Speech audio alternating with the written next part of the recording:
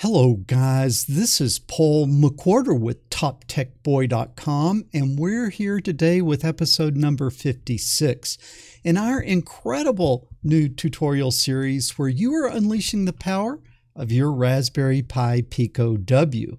What I will need you to do is pour yourself a nice tall glass of ice cold coffee. That would be straight up black coffee poured over ice, no sugar, no sweeteners, none needed.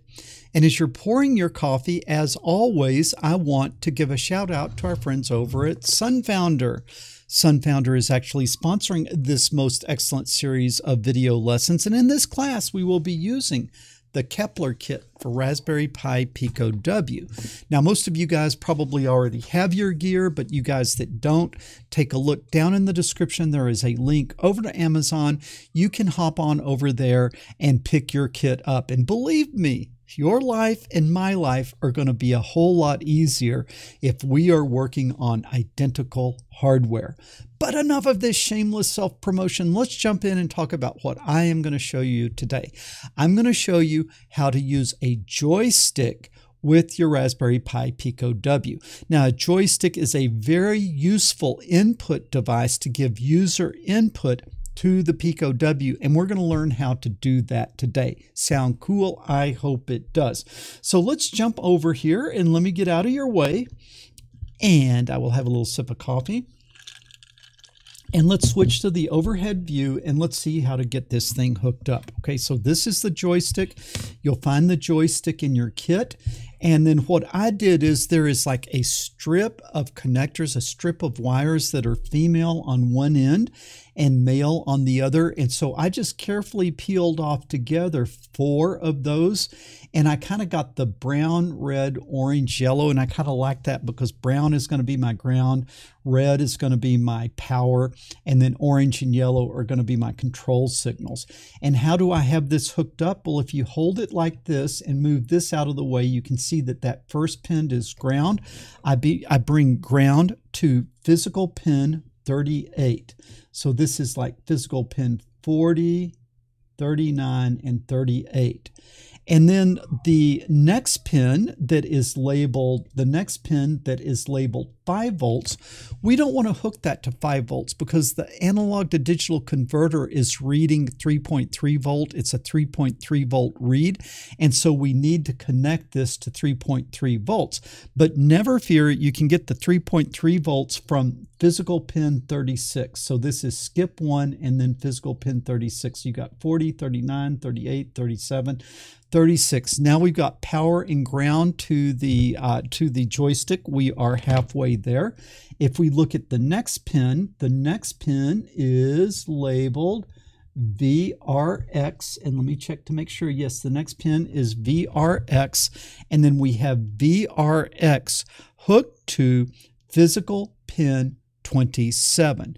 VRX is hooked to physical pin 27, and then the next one is VRY. The next one is VRY, and we have that hooked up to, I said physical pin, I mean GPIO pin 27, and then GPIO pin 26 on the Y. So X is GPIO pin 27, and Y is GPIO pin 26. And so that should get that thing all set up and hooked up and ready for us to start programming. So again, take a little sip of coffee. We will fire up Thonny, and as we're firing up Thonny, I think that is the one that we want. Let's just give it just a second to get everything connected here. Let's get everything connected as we should. And now we should be ready to start programming. I'm going to make sure that my Thonny is connected to the Pico W, and yes it is. That's good. So now we are going to want to use the GPIO pin, so we need to import machine like that. We're going to need to put some delays in there, so we're going to import time. We are going to do a little math probably, so we're going to import math, or at least eventually we'll probably doing some math, so we're going to import that. And then let's see, what do we need to do now? We don't need to do any more importing, and so what we're going to do is we're going to go ahead and create we're going to go ahead and we're going to create our joystick objects. And so I'm going to have X joy, and x joy is for the x-axis of the joystick, and that is going to be machine.ADC for analog to digital converter. And I think I'll be a good boy, and I think I'll go ahead and say X pin here is going to be, X pin is going to be 27, we said, and then Y pin is going to be equal to 26, I believe we said. And now what we do is we do X joy is machine.ADC, and then that is going to be the X pin like that. And then Y joy is going to be machine.ADC, and that's going to be the Y pin. And so now we should be set up ready to read those things. We should be set up and ready to read them. It's pretty easy at this point. We're going to say while true, create a loop. When is true, true? True is always true. We just created an infinite loop. And now we're going to come in, and I'm going to actually read my X val. And I read my X val from where? I read my X val from my X joy, okay, and I'll do a dot read, and then it's going to be an unsigned 16-bit int like that, and then open and close for good measure. And I think that's going to give me my X val. Then Y val is going to be equal to Y joy dot read underscore unsigned 16-bit int, open and close. And now let's go ahead and print those. So I'm going to print X val, and I'm going to print Y val. And we're not really exactly sure what to expect here. We're really not exactly sure what to expect. And the reason we're not exactly sure what to expect is because we're not sure how these things are oriented and what it considers zero and all that sort of stuff and what range it's reading. So we're just going to print it, and then we're going to see what we are dealing with. And now we should probably put a time.sleep, and I'm going to put in, let's put a quarter second, 0.25, just for good measure. All right, and I think I want to move this over. I want to move this over so you can see the things here as they print by, and then I've got the plotter turned on. If you don't know how to turn the plotter on, where is that? You come run, you come view, shell, and you come down and say you want to view the plotter, and that'll show you the plotter, and it'll show you the numbers that you are printing out. Okay, and let's see, maybe I should come over here and kind of show you what's going on here as well. Let's see. I'm trying to get where you can see everything that I'm seeing. Okay, I think that will be pretty good. So now I will need everyone to hold their breath, and boom, look at that. We're getting readings and we're not getting errors. Okay, now what are we reading? We are reading something like 33,000 on the X and something like 33,000 on the Y. And then even without things moving, without moving the joystick, you see that the readings are varying a little bit. That's just noise in the data. Okay, that is just noise in the data. But now what I want to see is the way I am going to do this, I am going to hold the cables pointing towards the right, and now when I go up and down, I hope that that's Y, and Y is orange. Okay, Y is orange. And so yes, that goes all the way up to something like 65,535, and then when I come down, it goes almost to zero. Okay, it goes almost to zero, 65,535, and then also now I'm going to go left and right. That'll be blue, and so the blue goes to 65,535, and then it goes almost down to zero. Okay, so the good news is Y is Y, and the good news is X is X, and so I like that. And the things are operating almost kind of like you would expect, but not exactly. So first of all, what is this number that we are getting? This number that we are getting, 65535, 65,535. Well, what is 2 to the 16th? If you take 2 and raise it to the 16, you get 65,536. 65,536. But if you start counting at 0, you would go from 0 to 65,535 if you have 16 bits. And what were we reading? We were reading an unsigned 16-bit number. And so that sort of works. That sort of makes sense. It is sort of what we would expect. Okay, so that's good. Now, what would we expect? We would expect when we went down on that y value, we would really like to see 0, but we are getting something like 250, 260. Okay, but you see down goes down and up goes up. Now, a little thing that I don't like very much is I don't like that when I go left, it gives me a positive x, and when I go right, it gives me a negative x. And so it's sort of like in some strange way, this thing is not following the right-hand rule. It's not giving me an XY coordinate like I would expect. And so when we go in and start messing with this, I want to correct that, where basically I think let's go ahead and correct it right now. And so you see that x is kind of going the wrong way. And I think the way that I would fix that is I would say that the x value, I'm just going to take 33,000 or 30, what is it, 30, what was that number that I did so well just a second ago? That number,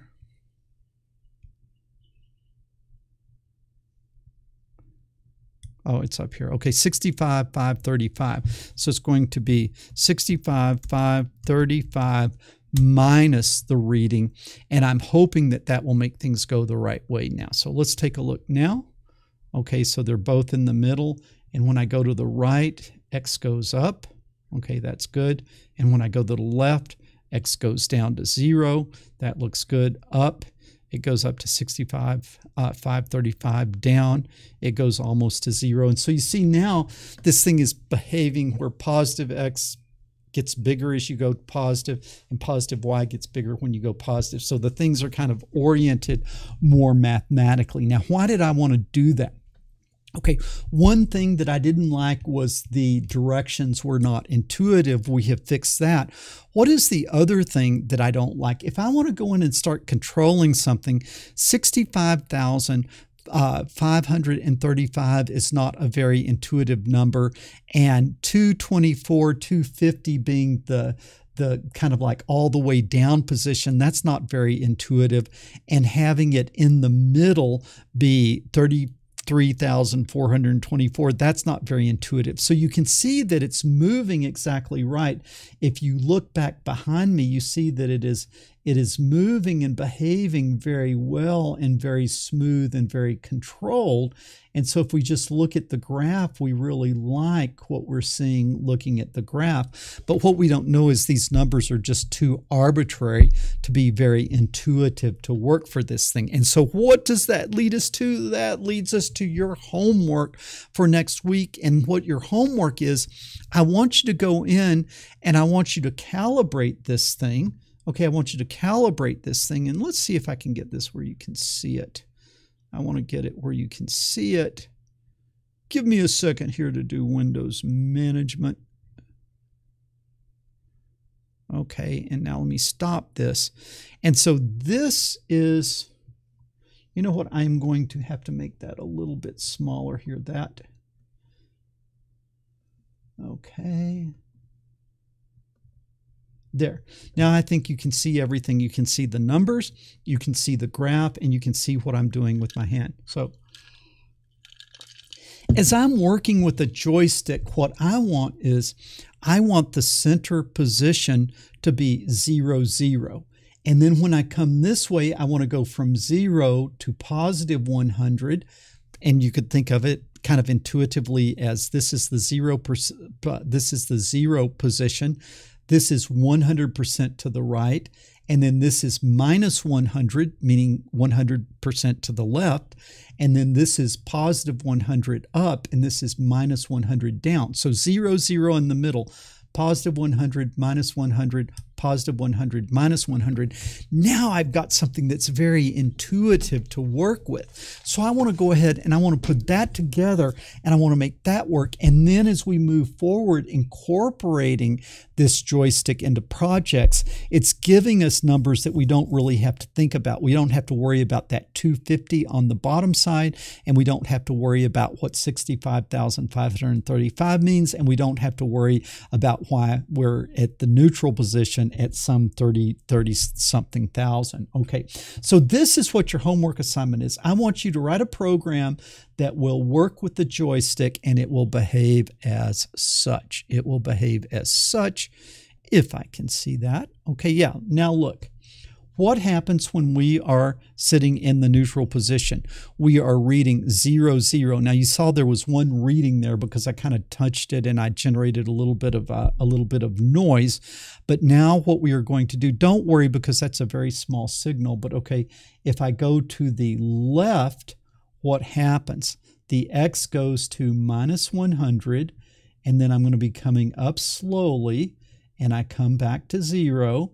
And then as I continue to go to the right, where do I go to? I go to plus 99, which if I did this more perfect, it would be plus 100, but that is 1%, so that's pretty good. If I go down, the orange goes to minus 100, and then if I go up, the orange goes to plus 100, and then I can go upper right, I can go upper right, and I've got at upper right, I've got 100 and 100.